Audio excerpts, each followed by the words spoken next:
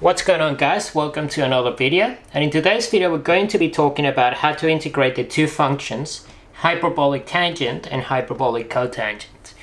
So in order to do this, we're going to use the simple fact that this function decomposes into the ratio of sine hyperbolic of ax and cosine hyperbolic of ax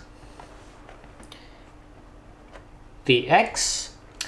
And now you will see this rational function here. You'll notice that if we were to differentiate any of this, we get the other. So as we recall from many videos ago when we did a special kind of integral where the numerator is the derivative of the denominator, we know that the result for this is going to be a natural log of the function f of x plus some constant c.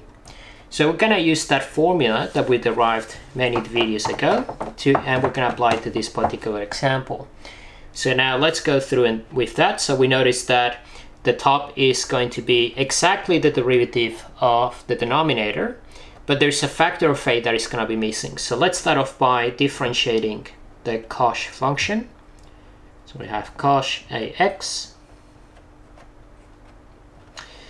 Now this one is going to differentiate into a, so we're going to have an a at the front, times hyperbolic sine ax.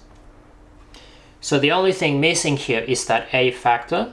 So to fix that, what we're going to do is we're going to place an a at the front, so right at the top of the function, ax divided by cosh ax dx. And now from that we know that we have to balance that out by placing a 1 over a at the front, and now we can integrate this using that formula. So we already know this is going to be in the form of 1 over a times the natural log of cosh ax plus the constant c, and that's going to be our final result. So now let's go ahead and do the next one. So we know the cotangent function is the same as 1 divided by the tangent function ax and then dx, and that's going to be the same as cosh ax divided by hyperbolic sine ax. And we're going to apply the same logic as before. We notice that the numerator is the derivative of the denominator, except there's a missing factor of a in it. So we're going to fix that by placing a 1 over a outside the integral and then an a factor inside, like this. And then divided by hyperbolic sine of ax.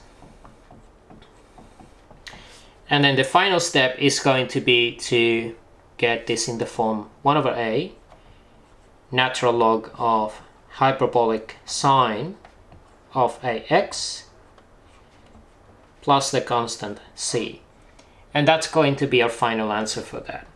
So in the next video we're going to go through some more complicated examples of these two hyperbolic functions, and we're going to see how we can apply them in a wider context to a lot of different problems. As always, if you guys enjoyed this video, make sure you hit the subscribe button if you would like to see more content from LetThereBeMath, and I will see you guys in the next video.